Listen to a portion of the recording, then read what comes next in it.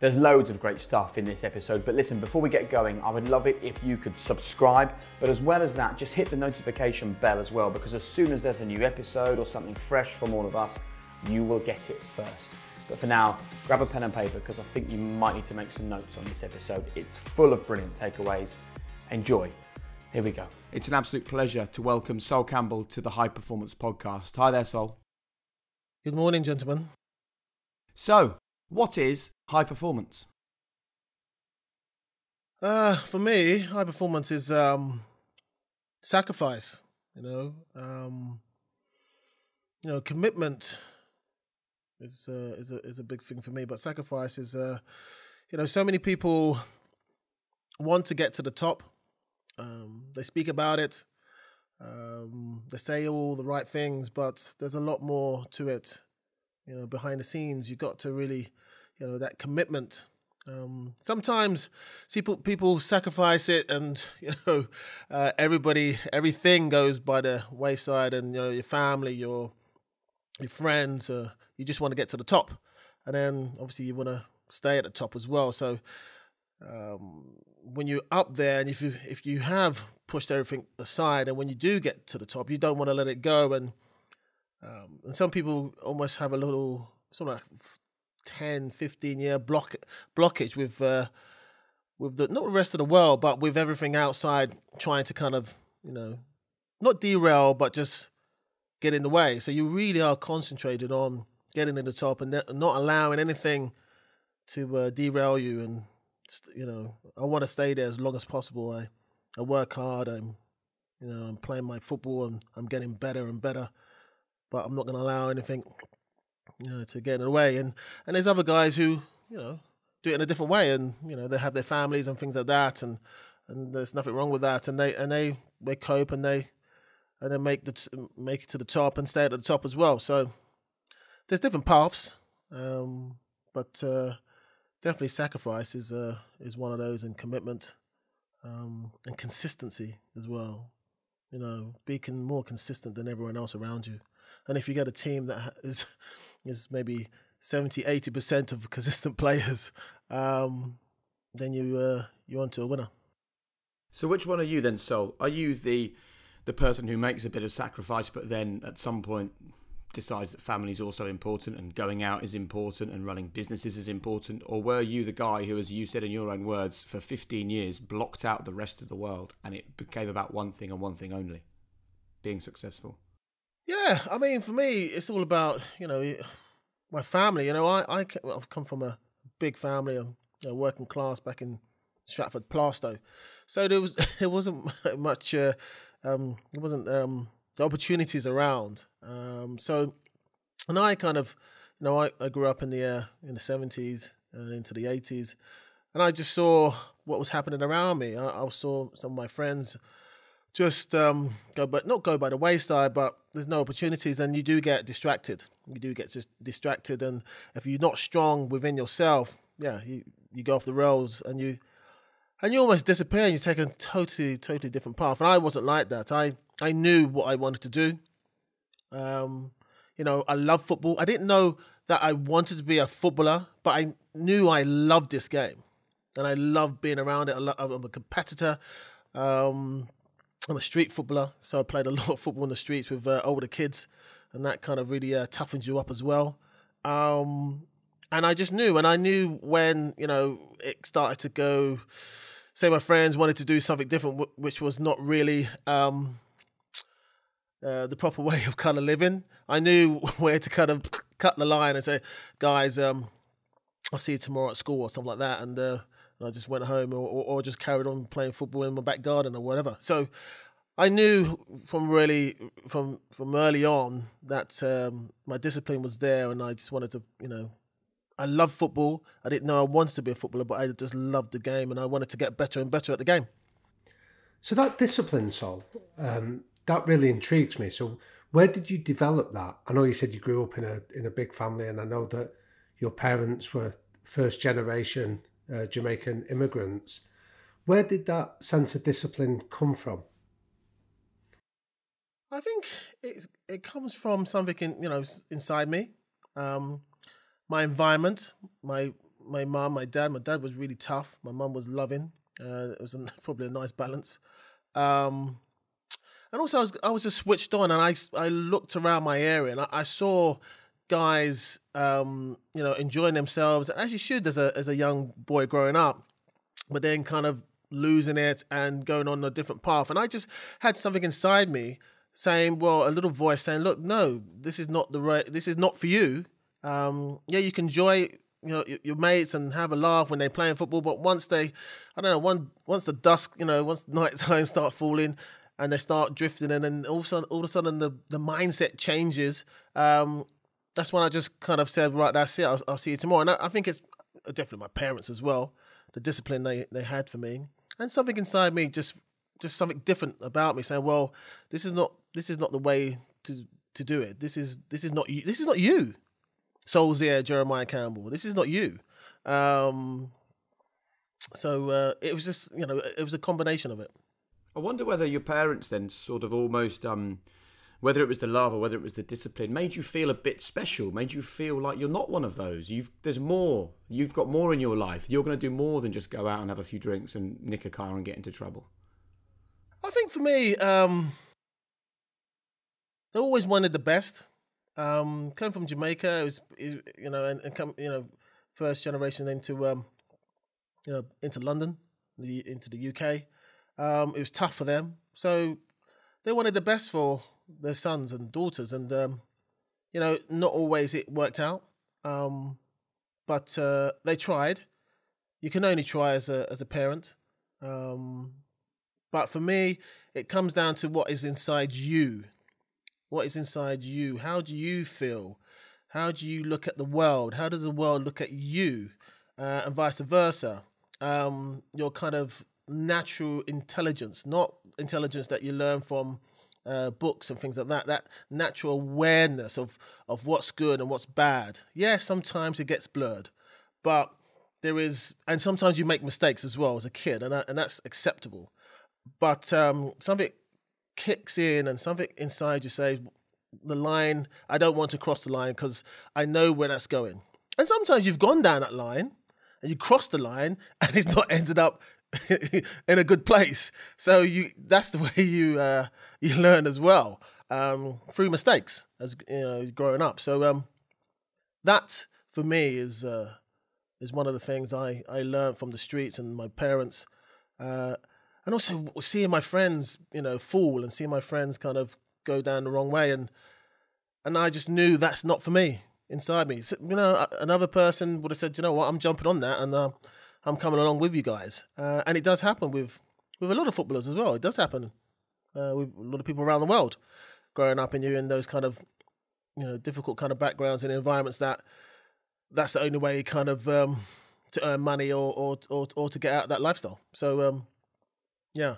But was it one particular incident, Sol? I'm sorry to interrupt. Was it one particular incident that sort of cemented this moral compass for you, that you thought this is the right way to do it? Because to be so young and have such a clear sense of right and wrong and what your morals were seems pretty exceptional. I think it's when I smashed the window once, and I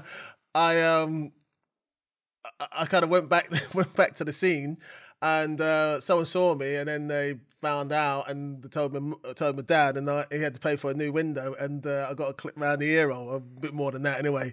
So I started to work out, this is not the way to kind of act and carry yourself. So I learned pretty early on, the rights and wrong. And what about when football started? I'm really interested to know how that mindset was beneficial to you. Once you left home, you went to Lilleshall, you were one of that select group of people that at a very young age were identified as being exceptionally talented. You went from a crowded home to a very different environment. What did that complete independence offer you at that point? And how much did the things you learned growing up in central London help you? Do you know what? It's been a fantastic kind of balance for me. Yes, I've got the street kind of, learning football in the streets and things like that, and a little bit of school football, a little bit of district football. But 80% on the street footballer. Growing up, and then, you know, getting into Liddershaw and getting that kind of classical training. And yes, I came from a very, very crowded home, and then went into Liddershaw that I had my own bed, my own wardrobe, and simple things that, you know, my kids, you know, can't even dream of, you know, how I used to live. And another 4 guys in the room, in the dormitory. So, you know, it was a nice balance for me. And I learned a hell of a lot just being in that environment. And, you know, I had a fantastic time at Liddershaw.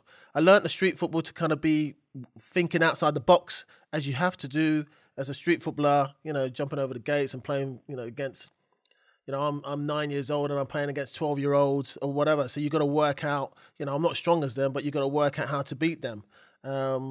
So you bring that kind of thinking outside the box kind of mentality, and then you get classical training, and you allow both sides to kind of grow and not diminish.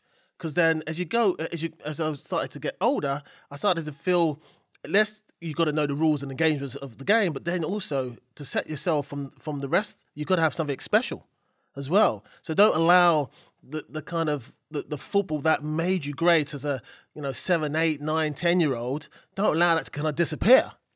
You know, that for me as a coach as well, I like doing that. I want, you know, the players to kind of express themselves and don't lose. I want something special there. I want to get to the heart of you. What's you? I want to take that special kind of, you know, talent out of you and explore that and let it grow as well. So I love, you know, players who express themselves and things like that. So for me, the balance between Liddershaw and street football was fantastic, and it gave me discipline. It taught me, you know, you've got this opportunity. Don't let it go. Don't let it go. You know, I had some friends there. Well, I still have friends from Liddershaw. They had a slightly different kind of, you know, upbringing. You know, well-to-do. Everybody saying they were going to be the next best thing, or from centre forward to midfielder to defenders. And I was kind of always on the side. You know, just growing up, and my family was on the sidelines and shouting, you know, you're the best, you're the best. I had to do it all myself. But these guys grew up, and you know, it changes and they disappear, and, you know, within 2-3 years they're out the game. But I was hungry. You know, I was really hungry. I came there, I wasn't good. I had attributes, but my long distance stuff wasn't good. I was quick, but I didn't know how to get even quicker. You know, things like that, which I was taught there. But then I carried on. I started doing. I remember my training week would be, you know, Monday, Tuesday train, and then you have a half a day, and then you train, and you do a workout I think on a Tuesday, long distance or circuits, and then you watch a game. Usually went to Villa or Manchester United. On Saturday we played Sundays. So I remember I used to do all that. And on a Saturday morning, I've done a workout, you know, on 3,000 meters or shuttles in the week plus training, and I'll do another session. You know, repeat that session to get better, because I was kind of way behind all the other guys. And I said, oh, well, I'm not having this. I remember I was maybe second from bottom out of 16 guys. Even one of the keepers beat me, but, you know, I was thinking, what am I doing? So I kind of set myself, right, I'm going to work, I'm going to get it better, I'm going to get better. My fitness, my speed, my endurance and speed as well. So I did all those works, then played on a Sunday. I couldn't believe it. I was doing all that at 14 years old because I was so behind everyone, but I had that pride in myself, real pride. So I'm not going to allow, you know, a goalkeeper to beat me. No, I'm only joking, but I'm just saying, you know, I was second from last. I did that for 6 months. Not 6 months, yeah, about 3 months, and then they did another test. I was joint third, and all the guys in the change rooms, the list came out, and they couldn't believe it. They were saying, "What's Solskjaer doing up there?" It was 3 months ago. He was 15th out of the 16 guys. What's he doing up there? And that's the work, and the work ethic, and the respect, and the you know, I wanted to do the right thing, and I knew I didn't want to waste this opportunity. They gave me a lot of information about my body, my, you know, circuits, and they were very good. There's a guy called Craig Simmons, who's a fantastic guy there for the FA, and he taught me a lot about my body. And I kept going. I would work out before I went to sleep in the showers and things like that. I would do my burpees and all that kind of stuff. And I was kind of hiding, making sure none of the lads saw me. So what are you doing? Doing some extra homework or doing some extra work? So I didn't used to tell anybody. I used to have a shower, work out, and then go to bed. And I used to do all those things with no one knowing. And then all of a sudden the lads saw me on one session and did the 3,000, the shuttles and the speed work. And all of a sudden I was third and they just couldn't believe it. I said, I put a lot of work in behind the scenes. See, so that really intrigues me because whilst I like the story of you sort of going and doing the extra work and I really admire that sense of independence, what really stands out for me there is the courage not to follow the pack, not to do what everybody else is doing and still go and follow you like your own path, do your own thing. How difficult was that though, to be able to still go and do those extra works and then face the criticisms of being a creep or, trying to impress the bosses rather than being admired for it? Well, no one saw me. No one saw me. I remember one of my friends, his name's Junior McDougall, and he was at Tottenham at the same time with me. And on the Saturday, before we kind of set off to, Villa or I think a couple of times with Derby, just Midland clubs and, all over the place. And he used to see me walk off in his room. He used to see me walk off on a Saturday by myself with, I used to have a couple of balls and things like that. And he used to wonder, where's he going? Where's Sol's going? But I used to go back to the training ground. I was doing my shuttles. And he actually, I met him, I know him really well. And I think about 3-4 years ago, he mentioned, I used to see you do that every week. And I used to say, well, he was good at long distance running, so he didn't have to do that. But he actually admired, looking back now, he wished he would have done more stuff, to kind of improve on whatever he needed to improve on. But I had the discipline to say, do you know what? I've got nothing, and in a sense that I need to catch up with the rest of the lads. I'm going to work and work and work to get to the top, and that's what I did.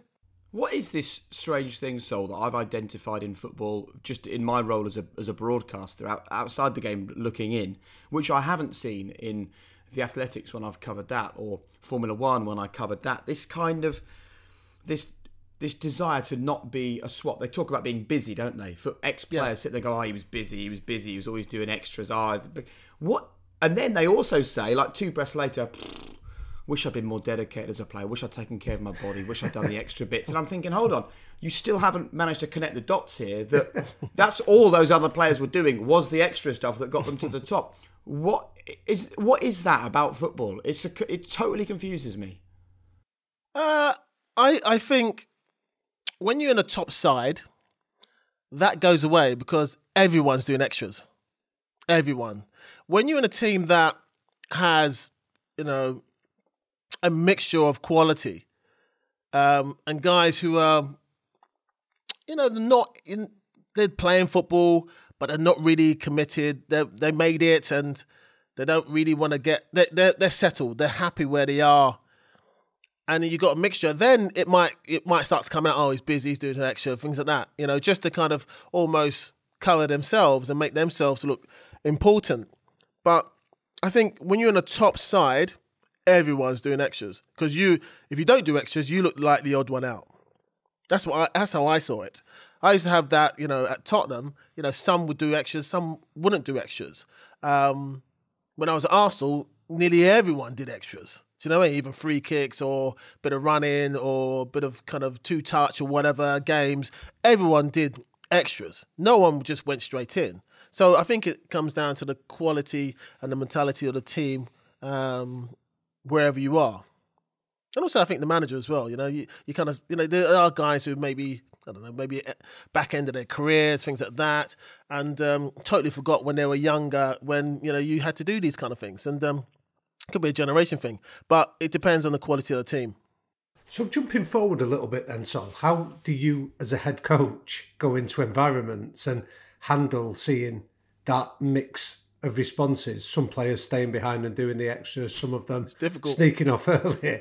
How do you process that, and how do you try to change that culture? Slowly, but you have to kind of try to implement it quick enough, because you can just say the first two weeks, you can see the deficiency in some of the players, and you can see one player, or say 3-4 players, and then the leader of the pack, and then they all go in, and then there's only 1 or 2 left out. So you got to say, right, how do I keep the leader of the packs, engaged? And what sometimes I do, I kind of extend the training to kind of say, no, the training's not finished.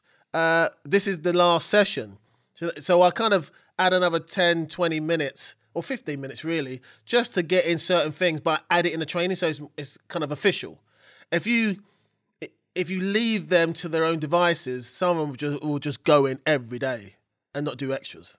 So you've got to be clever about it and implement it into the training. How you go up, I don't think you have to do that, but definitely there's some situations you have to kind of tweak the training to kind of mask what you're trying to do. Now, it's part of the training, but really it's kind of specific kind of areas like shooting and, crossing and things like that. You kind of mask it and you get what you put into it. And they don't even know. Well, I'm not saying I'm trying to trick them, but they do it. And then all of a sudden, after a month, they get it. And then you might say, right, the training's finished, do you fancy doing extras? And they might continue it. And they do it on their own kind of accord. And that's what I want. I want to give the responsibility to the players. But in the beginning, if I don't know everybody and I don't know, some of them might not sneak off, go off and I've had enough, I have to kind of put it in. And then after about a month or 2, allow them to say, look, do you fancy doing some more? And then I know if they're really committed about their job. And what are you like, Sol, with the people who you've given them a month and you've pretty much laid the groundwork for this and they still choose not to do the extras? How are you with them? Do you know what? It's if I need to get results and someone is particularly kind of they're not game wise. There's something they're down in one part of their game, and I need to get that up to the proper level. I will say no. I'll actually pull them and say, look, no, we're doing this session. Bro, I'll pull them because I know. You have to do that. You can't allow. You're in a situation that you need to get, your wins. You need to, improve the team. You need to move up the table, or you need to get out of relegation, or you need to win. You need to get whatever. You need to do this. You cannot allow, it to fester and continue without getting checked, and then come Saturday or Tuesday or Saturday, it affects you. And then ultimately, if you don't get the results, you're out the door. So, so you got to say, I've given you quarter, but you still don't want to know. But right, I'm going to, take it in and implement this into the training session so I can get the best out of you. Because we need to win games. I need to stay in the job. I want to be successful. I want to make you successful as well. I want to make you successful, not just me. I want you to be successful and you to be happy on a Saturday or a Tuesday. Football's hard work. It's not easy. And the harder you work, the easier it does get, because you're used to that kind of, that level. Sometimes I come into football clubs, they're not being training and playing at a proper level. And that's why sometimes the suffering comes 70 minutes.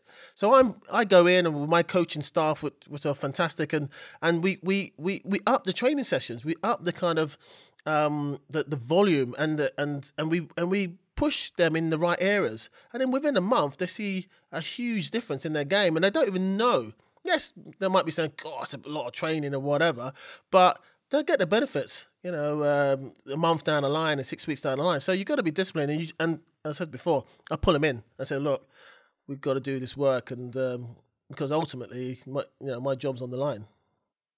See, one of the things that fascinates me in understanding some of your career history, Sol, is your ability to almost observe and watch and spot signs. That's something that you describe you saw as the streets as a kid. Going to Lilleshall, going into Arsenal, you saw patterns of behaviour, you saw things that intrigued you. When you walk into an environment, what sort of things do you observe that tell you it's a healthy culture? It's a culture where improvement, discipline and high performance is expected? First of all, I go in and see who says hello. Things like that. How do they treat each other? You know, are they just, walking past and, not even, recognizing anybody? Are their heads down all the time? Or, you get a variety of characters in football clubs, and you need that. You need that. I love all that kind of, the banter and all that, and I love all that.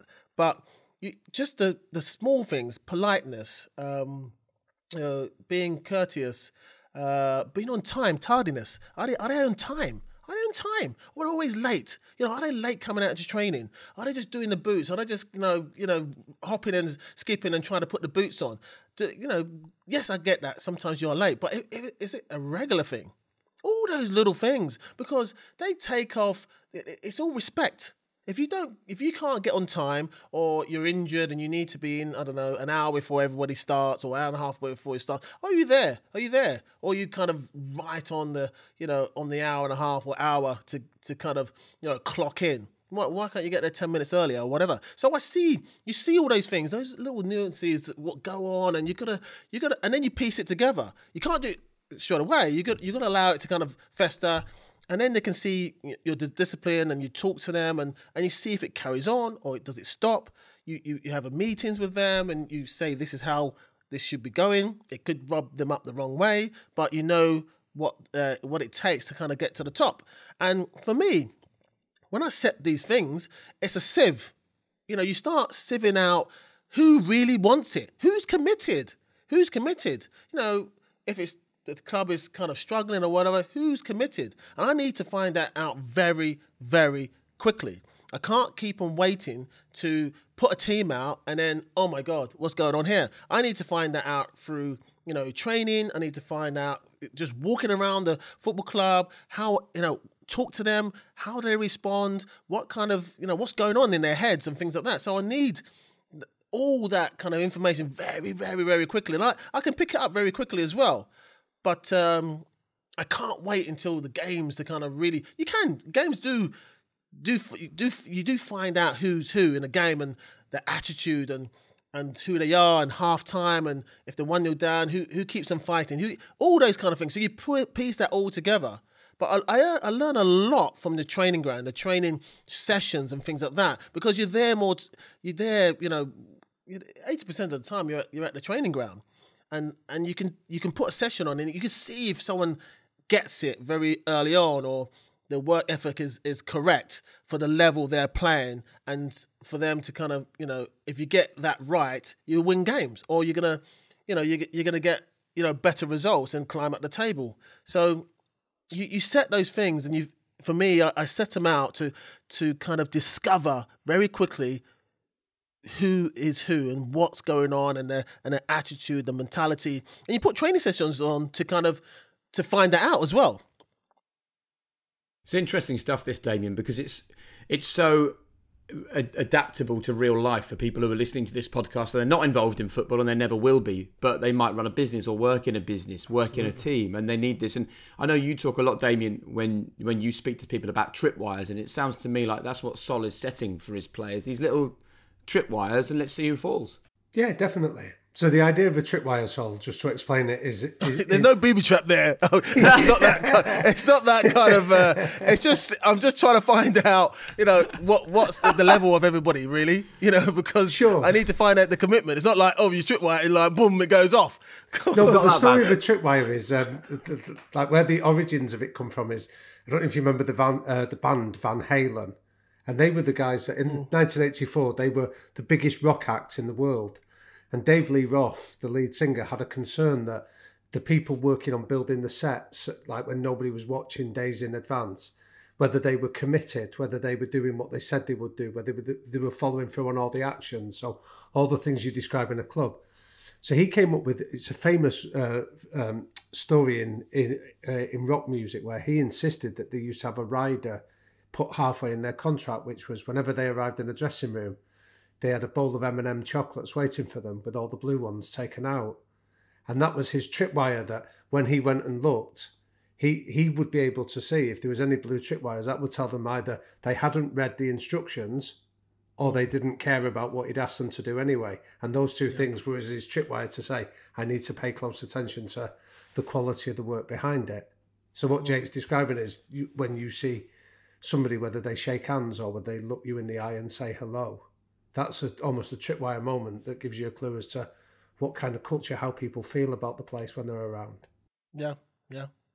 Would you do us a favour, Sol? Would you share with us what is the first message you like to give to the players when you go into a football club? You've done it twice now, and I think first impressions count for a lot. You'd never get a second chance to make them. What is it that you say to those players to set the tone, set the agenda, and more importantly, set the culture that you want at a Sol Campbell football club? I think the first thing is for me is shaking everybody's hands and looking at them and say, "Look, how you doing?" I'm blah blah blah. Because I've heard lots of stuff and things like that. I'm just a human being, normal guy. Yes, working hard, as a professional footballer, and I'm here as a manager, and I want to get the best out of the club. So first, for me, handshake, looking, who are you? Quick conversation, and then obviously a meeting after as well. So I want to get them all down and sit down and have a meeting so they can hear me. It's a massive thing when people can hear you, and the tone and also the honesty as well. Being honest to the guys, because if you're not honest to the guys, within a couple of weeks they can find out who you are. Really, footballers are very good at that. As a pack, they can work you out very quickly. And then the main thing is, as long as you're honest to the players and you're kind of allowing people to have their say, or everybody's got a chance until something else happens. I think that's the kind of attitude, and that's what I want to portray. I'll give you the slate's clean. Let's go again, and almost give them the kind of opportunity to, because some players, the previous manager, they might have not been playing. They might be out of favour. No, I want to come in and I say, look, you've got a chance. Prove it to me. Prove that you want to be in the team. I want to, the actual kind of selection. I want that to happen. It's, competition breeds success. You should allow that to happen. Who wants to be the best? Who wants to stay in the team? And then you create that. And as long as you're honest about it and you're fair, and some players are, you do get the players who don't play as well, but still want to be in a team and all that kind of stuff. So you get all that kind of to deal with. There's a lot of headaches to deal with, but as a manager, it's normal. And I want to portray that. I want to give them as much opportunity to kind of prove their worth. Do you want to play for this club? Do you want to play for this club? It's interesting stuff. And what's great about the position you're in, Sol, is this, no player can look at you and say, you don't know what I'm going through, because you had it all. You had the highs, you had the lows, the great times, the hard times. And that's what's brilliant, is that this is all against the backdrop of what you went through. I want to talk about how you deal with footballers who are struggling a bit and who maybe have got issues, maybe with their mental health. Is that something that you experienced when you were a player? Mental health struggles at any time? I think for me, when I was playing, I think a lot of people probably didn't really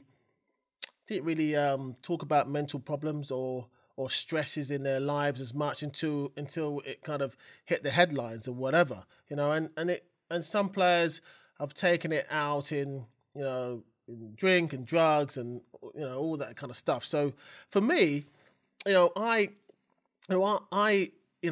kind of say to myself, well, I'm from a tough background. You've got to kind of say to yourself, life is not easy. Sometimes you're going to have some great times, but sometimes you're going to have some really bad times, and you've got to deal with it. I just kind of go back. I used to go back to where, back to Plaistow, back to Stratford. And I used to think to myself, God, do you know where you've come from? Where you are now, yes, it's hurting. Yes, you're pissed off. Yes, you're angry. Yes, the fans are on your back. Yes, the media are on your back. Yes, the manager's on your back. Yes, everyone's on your back. Everyone's on your back. But I used to kind of, retreat and go back into remembering those days and reminiscing about those days of where I came from and how difficult it was. And that used to help me. I know it's not going to help everybody. Some people need external help as well. Some people need a psychologist, a sports psychologist to help them out. Sometimes they need a good friend or a family member, you know, or you know, a loving arm around them and things like that. So it's a mixture. But for me, I went back to that, and that kind of got me through life. Just remembering how difficult it was growing up as a young lad.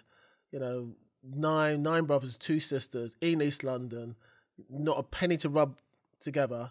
Had to grow up incredibly fast as a kid because you had to, or you just get trampled over.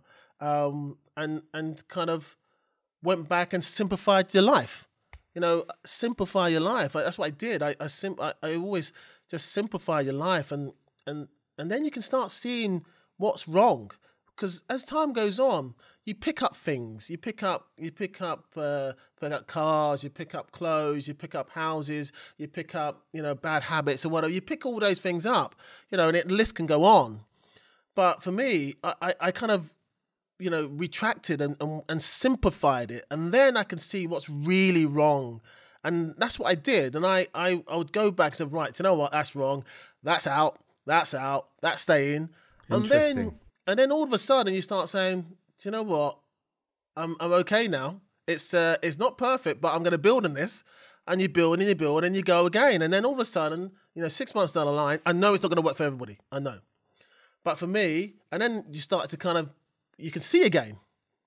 And you can see, and then also you can see the warning signs when they start coming along again. So do you know what? I'm going to, why birthday? I know that story from the beginning, middle, and end now. I'm on to the next, because my goal is, you know, I want to make it. I want to continue playing football for another, say, 10 years or 5 years, or maybe my last year I want to make it, you know, a really good year. So that's how I kind of dealt with it. You know, in the teams, you know, you do come across that now a lot now in football, and as a manager, you know, I'm sympathetic to it. There's empathy. I understand that, you know, that it's a sensitive kind of subject, and you need to help. And clubs now are really, you know, they're good now. They're miles better than when I was around. Back end at Arsenal, obviously, you know, we had a sports psychologist. Like most teams now, with any sense, have a sports psychologist, maybe full-time or part-time. Or maybe, you know, maybe someone, there's a priest or whatever, a local priest helping out at the club. So I think you need all these kind of levers to help players. You know, you need to talk to them, you need to give them space, because it is, you know, sometimes you don't want to kind of, you know, not kind of check it. The player is your player. You want them to play, but if it's really bothering them and they can't play, you got to help them. And there's a lot of levers now, and a lot of people, you know, can help these guys to kind of get through. And hopefully they do get through. Not all get through. Some retire and say, look, I can't do this anymore. I want to change my life, and you have to respect that. And it does happen. But the main thing is you got to give them support. So wasn't around when I was kind of playing. It came back end of the career, but you know, when I was 18 and up to 25, it wasn't around.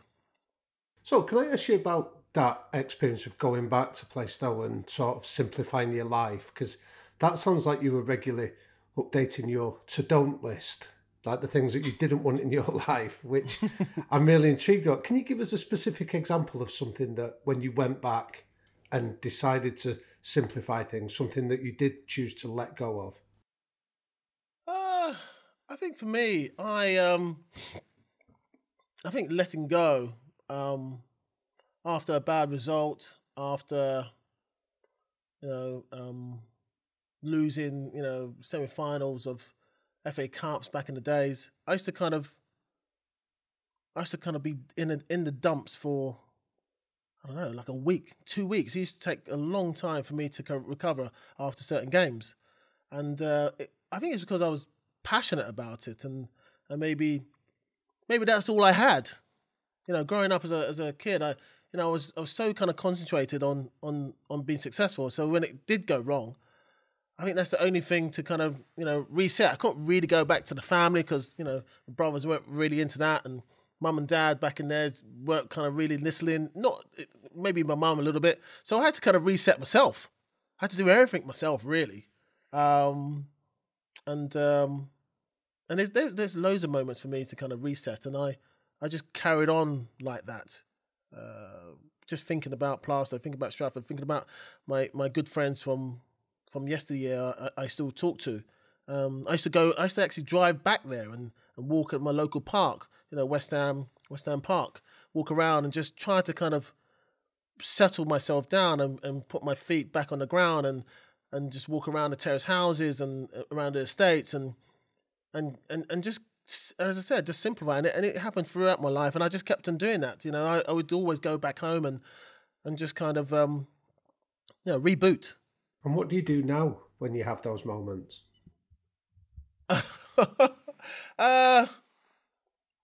Walk around the garden, take the dog around the garden, have a stroll, over the common. I like walking. That gets me. I know some guys. Is that like preferable to talking to people, Sol? You seem to sort of deal with it on your own. That works for you. Yeah. No. I'll talk to my wife, about other things. But when I just want to kind of just have a little break from the kids and things like that, just have a nice little walk with the dog and nice and easy. And it's not always kind of a biggie. Sometimes you just need a break and just want to enjoy the weather. If it's raining or if it's sun shining, I don't really mind. But a nice stroll with the dog is great. One thing I really want to get into is I think it's a brilliant coping mechanism, right? To go back to where you came from, to ground you. Listen, this sounds ridiculous, but when I ended up on kids' TV, I did the same thing. And it's not quite at the level of competing for Premier League trophies and playing at some of the biggest clubs in the country. But even I, as a sort of 18-year-old in London, had to come back to Norfolk and just be at my mum and dad's just to remind myself that not to sort of get carried away. So I can't imagine the level that you're at. My question is, what were these coping mechanisms about coping with? Was it pressure from fans? Was it pressure from the media? I'm so interested to hear how difficult those periods were and the toll that they took on you, because you were dragged through it, weren't you? Yeah. I think for me, the guys now probably are well protected and the media I'm not saying it's dampened down. It's not as vicious as it used to be, and sometimes vile as well. It's not like that now. Not like that at all. And there's a lot more checks and balances going on. Yeah. What was the thing that hurt the most? Can you remember? For me, yeah. What hurt I the think most? I think for me, it's all about when I left, say Tottenham to Arsenal. I think there was the whole kind of move was the pressure. Even though London is a huge city, it was like all eyes on me for at least the first couple of seasons. Even though I was successful in the first year, won the double.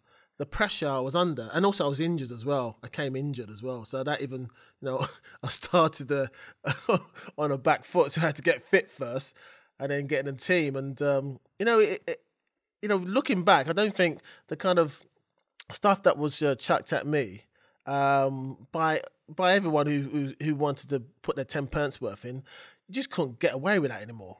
That level. But then, I went back. I went back to East London. I went back, all those things. I kind of simplified my lifestyle and just totally was laser focused on making it and winning and getting fit and not letting anything get in the way. Full concentration, commitment. So they lit the fire in you then? That criticism lit a fire? Well, the fire was there anyway. I'm not, the fire was there anyway because just with the move, I didn't have to have the criticism, on that level. I would do one thing wrong and someone said, "Oh, I played a bad game." Do you know what I mean? Come on. You just jumping on the bandwagon to kind of because let's bash Sol Campbell. But no, it was just laser, concentrating, laser focused to get to the top and maintain and getting better and better and better. And that's that's what I did. I went back to my East London days, back to, when I was, 9, 10, 11, 12, and also allow myself to be free again. Allow my football to kind of do the talking, just get on and, be a team player and break down kind of, the barriers and things like that, and just start building, getting fit, building game by game, concentrating, doing my extras and simplifying my life. And I just went back to the old, East London days and be, just a real kind of, not street fighter, but a real go-getter. And I'm not going to, I've been dealt these cards. I don't like these cards. So I'm going to do my utmost to change these cards. Basically change my destiny. And that's what I wanted to do. I had to win. But in the end, some people, I don't know. Did they, it's almost, if I didn't win, I don't know what would people say if when I did the move. I don't know. But I won. Is there any element of you that 20 years later is grateful for it? Do you know what? Yeah, grateful because I played an amazing side. But grateful for the criticism, for what that did for you? Oh, no, because I already had because I think for me, sometimes I think the media, not so much now, just stepped the mark, and they was doing lots of things overstepping the mark. At that time, you can go on and on. I'm not going to go on all the court cases, things like that. I can go on all day, that I would have made it because that's inside me anyway. That kind of will to win. I want to be a success. I don't want to kind of finish my career and have nothing in the trophy cabinet. I've got that inside me, so I didn't need criticism to kind of get me to the top. Competing, there was enough competitors out there. There were the teams. There was Man United, there was Liverpool, there's Chelsea. There was enough teams to, that's my competitive side. Me beating, one of the main teams to win the Premiership, that's all I need. I don't need anyone else pushing me. Maybe that's the cherry on the cake, but for me, there's enough guys out there enough teams who could have won the Premiership around that time. And that's how it should be. Competing at that level against your peers, who's the best? That's me. Who's the best, back in East London? Who's the best in this street? Who's the best in this area? Who's the best in this district? Who's the best in the county? Who's the best players in England? Who's the best players in Europe? Who's the best players in the world? That's my drive, not someone criticising me. So how does that competitive instinct manifest itself today, Sol, now that you have retired as a player? I want to be the best manager possible. If I get the chance, I want to be the best manager possible. I'm very good at, getting in a situation and working out very quickly how to get this team up to standard and beyond that. And I want to be the best. It's a journey for me. It's a tough journey for me. It's hard for me. But I'm being positive, and I'm going to, I'll fight all the way. I'll do all the right things. I'm going to, But on a personal level, it reminds me of when I was young and I was getting overlooked all the time. And I was overlooked all the time in a lot of scenarios from an early age. And I had to work to get to the top. I just hope, me working as a manager, someone out there, hierarchy-wise, sporting director, owners, will see that and understand that I have the passion. I've got the ability. I just need the right club to kind of, work for. I want to be successful. And whilst I want to come back and ask you about that, I'm interested in terms of how that competitive side manifests itself personally, because you're also a father and a husband. How do you sort of pass on these values and these lessons to your children? Every day. You got to do it every day. I do it every day, because they're from a totally different background and lifestyle and environment, and you got to kind of talk to them every day and pull them up on every day on all little things, being kind, understanding, that there's some kids around the world who have nothing to eat, no clothes, toys and things like that, giving their spare toys to charity, all those kind of things.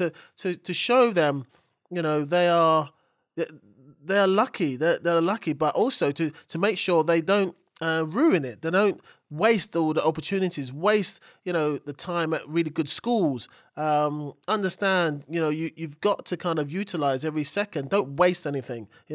Everything's precious. Your time, your life, friendship, all that kind of stuff. So me and my wife, we push that, and we encourage that as well. So, and also to be strong as well at the same time, and values and understanding. Sometimes you've got to stand up for whatever you're feeling, and also express themselves as well. You want them to be artistic. You want them to be loving. You want them to kind of understand, or try to begin to understand the world, and want that kind of curiosity in them, and finding out what's round the corner, or what about this, and asking questions. I want them. I push that. Me and my wife, we push that to kind of implement that, and we want that kind of feedback from them. And that's the best way. That's the only way you can. You don't want to say, right, we're gonna move back to East London and we're gonna live there. That's not gonna happen. So you've got to do it in other ways. Yeah. And so you sit here as someone who has played almost 100 games for England. You've won trophies at some of the biggest clubs in the country. You've got your coaching badges. You've had experience at League Two and experience at League One. And I know that you feel that if you weren't black, you would have been the England captain on a permanent basis. Do you still feel that because you're black, you're not getting the chances in management?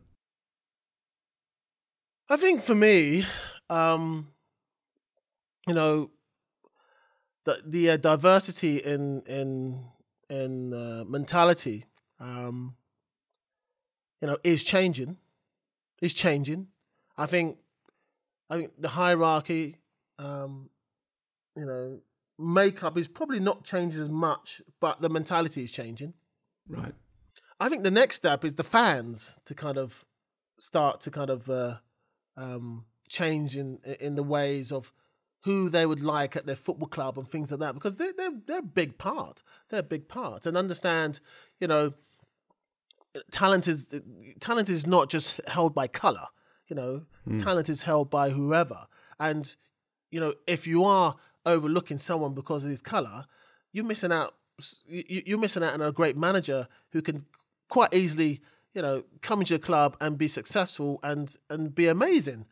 And at the same time, it might not work out, but you don't stop, yourself employing or opening up to that idea of someone of colour managing your football club. It's so archaic, and it's not even. You still think that is the mindset of some fans? There's still that barrier there.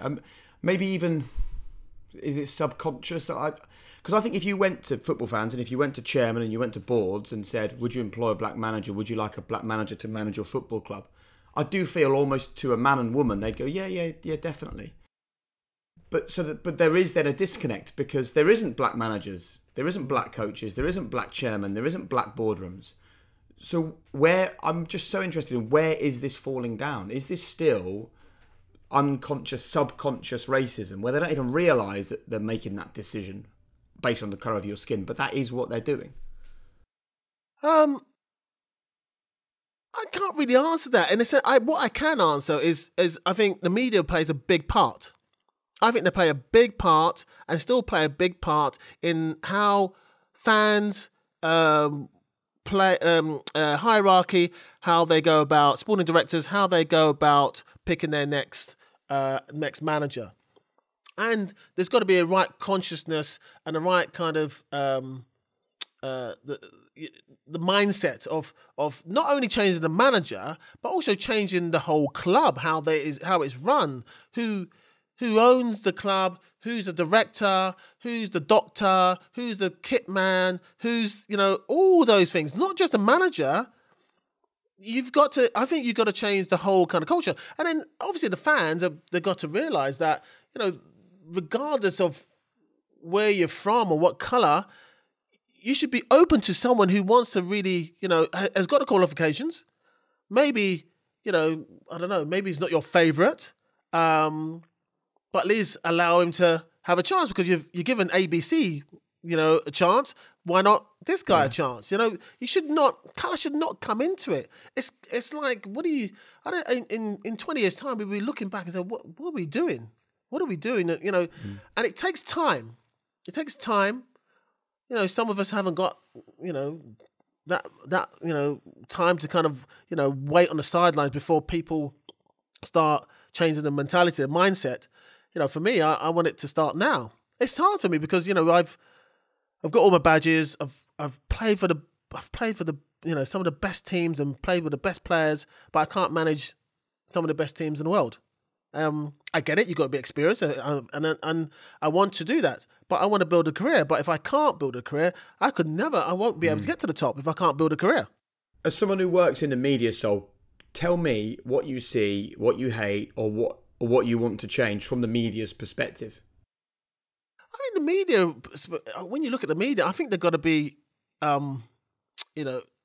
even who did the, I think it's the Danish. Was it Danish? I think the PFA did a kind of research or pay for research, and I think it's a Danish company that they came back and they looked at England, France, Italy, America, Spain, of the commentators, how they would describe a black player or someone who's lighter skinned and things like that. And they showed it was kind of, he's a beast if he's a black player, or if he was lighter skinned, he's really intelligent, things like that. Those are the things, and that's come out on research that. Listen, so I remember it because we spoke about it at work. 62. I remember the number. 62% of the praise was aimed at players with a lighter skin tone. 63% of criticism was aimed at players with a darker skin tone, and commentators were 7 times more likely to talk about players with a darker skin tone being physical rather than talking about white players working hard. Yeah. Yeah. So, so you've got that. So if you go back to my career, 20 years, if you're maybe, say, I don't know, you're 35 then, and then now you're 50 and you bought a football club, but you've had 20 years of someone saying that on TV, what's that going to make you think? Oh, is he intelligent enough to run the football club? And that's the thing. Well, I am. There's a lot of people from black players who are now trying to be managers are very intelligent. I see it. So all those chairmen have been told, isn't it? Is he's a physical specimen. He can run the lines. He'll put a shift in on a football field, but run a football club. And then you're right. That's years and years of being conditioned to feel that way about black footballers, isn't it? Yeah. See, Sol, I remember many years ago interviewing Ferran Soriano and asking him about his criteria for selecting 37-year-old Pep Guardiola to take over at Barcelona. And he quoted some a conversation he'd had with the American investor Warren Buffett and about appointing a leader, whether that's a football club or a business. And he said there's 3 criteria that should be applied. One is the energy to do the task. The second is the credibility, so when you speak, that people listen to you and know that what you're talking about. But the third and most critical criteria was the integrity, the ability to role model the behaviours that you're asking everyone in your culture to demonstrate.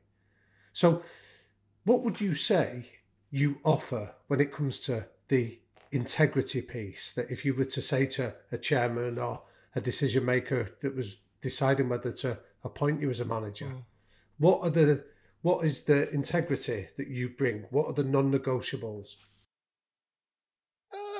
For me, one of the things is trust, isn't it?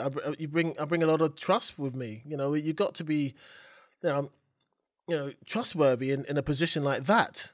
You got to be able to do that. And I'm fully committed, 100%.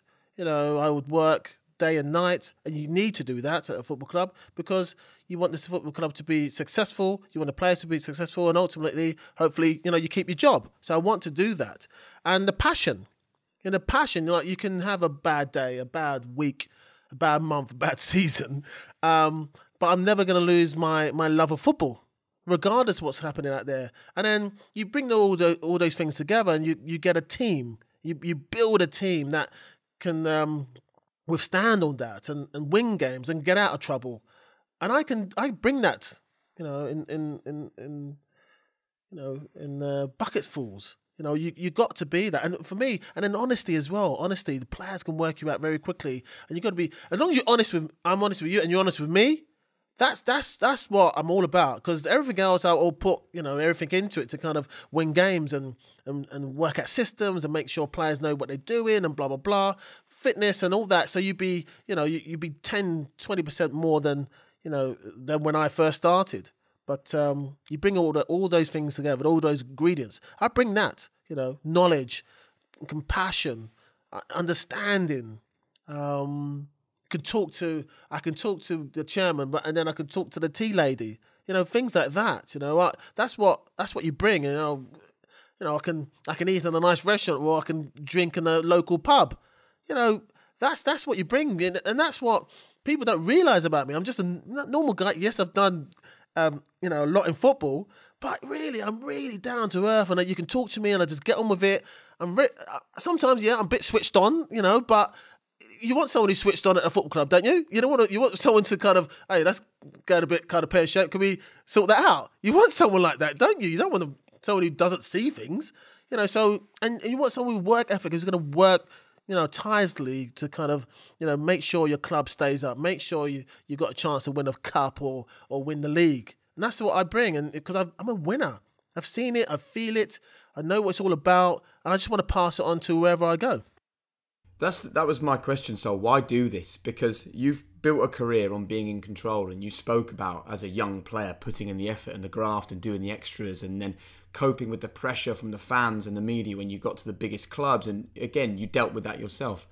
Yet you've gone into 2 management jobs. Macclesfield Town, you did a brilliant job. You kept them up, but then financial issues meant that you left. And then you go to Southend, where you can't even sign a player because they've got financial problems, and then COVID hits and you leave. So on both occasions, you left both clubs and you had problems at both clubs, not because of the work or the effort or the talent that you bring as a manager, but outside forces conspiring against you. Are you totally happy to go into that world where it isn't about you and about your effort? I think for me, I got to pick, the club carefully next time round. I mean, the famous thing, what I think Alex Ferguson said, don't pick your club, pick your chairman. And that's, I think that's kind of, is 9 times out of 10 is right. You got to pick your chairman. Does he back you? Or does she back you? You got to be careful, because you're going into a club and there's all unknowns, when you first get into a club. So the first thing is you've got to have that trust that whoever's there, he's got your back and understands that, you've got a job and backs you and helps you through this and believes in you that you can do it. So, that's me. Pick my club, or, pick your chairman more than your club. And as we sit here talking now, do you feel you'll get that chance? Do you know what? You're amazing. I don't know. You are amazing. I don't know. I'm working really hard behind the scenes. I've got a fantastic document. It's taken me quite several weeks, and the team behind it have done really well. I'm positive. I believe in myself, but someone else has to believe in me. There's got to be enough yeses around that table to say, look, give him a go. See what it can do for our club. See what it can do for our club. We've tried A, B, C, D, E, F, G. Why not this guy? Let's see. We've been down that road. Let's see what this guy can do. He's talked a lot. Let's see what he can actually walk the walk. Let's see. And also for me, I say, look, give me a year. As long as there's a pre-season in there, give me a year. Not halfway through the season when you got to kind of pick up the pieces. But that's what I'm ready. I'm always, I want it. I've got passion. I want to kind of, it's a journey. It's tough, but I'm willing to take this journey. And that's, for me, that shows commitment. As I said before, I could easily say, you know what, I don't want to do this. But this is my love. This is my passion. This is what I dream about. I still dream about football. I love it. I want to win things that I've never won, as a player. I love passing on my knowledge of football ability, all the kind of things, all those nuggets. I'm a giver. I want to give my talent and I want to build a team. I love to build. I want to be successful. I don't mind working, to get there. So it's not easy, but I'm willing to take this journey, and I'm ready. But it's going to come down to if someone believes I'm ready, or the right club comes along. There's a lot of clubs come along, but I'm not saying I've been burnt a couple of times, but I want to make sure things are right. Just the honesty really from both sides. And when you leave a club, then, Sol, one that meets the criteria that you would want, what would you want people to say your legacy would have been there? I think you want to be a custodian. You want to come into a club, and when you leave, it's in a better position, and that's me. That's me. I want to do a hard day's work, and make sure people know that. I want people around me working as hard as me, and that's what I mean. You want a custodian. You want to leave a club that is in a better position than when you got in through the door. Brilliant. It's so interesting to hear you talk like this, Sol. And, I suppose what stands out for me from this conversation is that all these years, all these lessons, all these things that you've learned, you're now putting into life as a manager. I just wonder whether, before we move on to our final sort of quickfire questions, whether it happens or not, these days you kind of feel a bit armour-plated, really. You've been through so much, you've experienced it all, and yet you're still standing tall. You're still willing to go again. I have a phrase, never sit in the comfy chair, and it feels to me like that's you. You don't want to just sit at home and think, well, I had a good career. You want to go again. And I just get the sense that all of these experiences are part of your armour.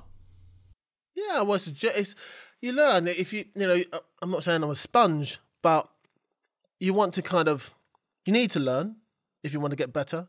Some of the harsh, lessons can keep you in good stead, and also the frustrations of not, thinking that, when is it going to happen? Am I going to get in? That that can fuel the kind of the fire inside you. But then you got to tame it. You got to make sure you channel it in the right ways, and it doesn't boil over, and it doesn't get misinterpreted and things like that. You want to kind of make sure, you use it in the best possible way, and also you don't frighten off people as well. You don't frighten people, and you kind of it's all about channeling it in the right way. So people see it as like passion and really kind of the love of football, and that's what I want to do. I want to kind of make sure people see the real me. The real me. Talk to me. See the real me. Don't listen to someone who's, 2, 4, 5 hands down the road. If you really want to find out how I am or how anyone is, you speak to the person, and then you make your conscious decision from there. You don't make a decision because someone else said X, Y, Z, even if it's a good friend, because everyone has a different relationship with everyone else. Everyone's got their own path to lead. You might be blocking someone from a club that could be the fit for that club is perfect, but you don't know that because someone else said, "No, don't go for him." It happens in football all the time. It happens in businesses all over the world, and sometimes it's true. Sometimes that person is saying it right, but sometimes they're not. If you really want to find out, if you really want to change your club kind of future, or even if you just want to like self-development as a chairman or sporting director, have a conversation with someone who maybe is not on your list. Why not? Improve yourself. You might be surprised. So that's how I feel. Anyway. I think it's really interesting. Thanks so much for being so honest and open with us. We always finish, Sol, with our quickfire questions. First of all, 3 non-negotiables that the people around you have to buy into. What are the 3 things they must bring to the table? Oh, I said one of them is passion. Yeah. You've got to have passion. And commitment. Totally commitment. Committed to the cause, and whatever cause it is. Yeah. And for me, the trust is big for me. Trust from both sides. Trust, honesty, What advice would you give to a young soul just starting out in Plaistow? I would say, don't just keep that passion for football. Train by yourself, train with your mates, but keep the passion. Don't lose the love of the game. There's so many things out there that could easily take you off the course or distract you. Keep eyes on the ball, eyes on the game, and it will get you through. And the love will get you through the game. There's lots of ups and downs in football, but if you love football and the passion's there, it'll get you through. How important is legacy to you, Sol? Depends on the legacy. It depends who's looking at the legacy. Legacy for myself, what I've done, how I've done it. Some people might say he's done it in a good way. Some people say it's indifferent. But the main thing is, for me, legacy is all about, leaving a positive mark, for the future, for other people to maybe come after you to say, do you know what? He did it in this way. I can't like that. Or I might take a little bit of that and do it in another way.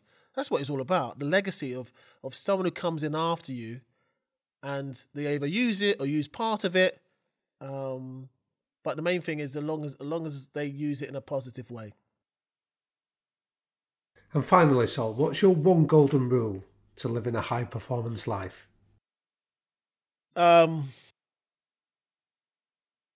Concentration.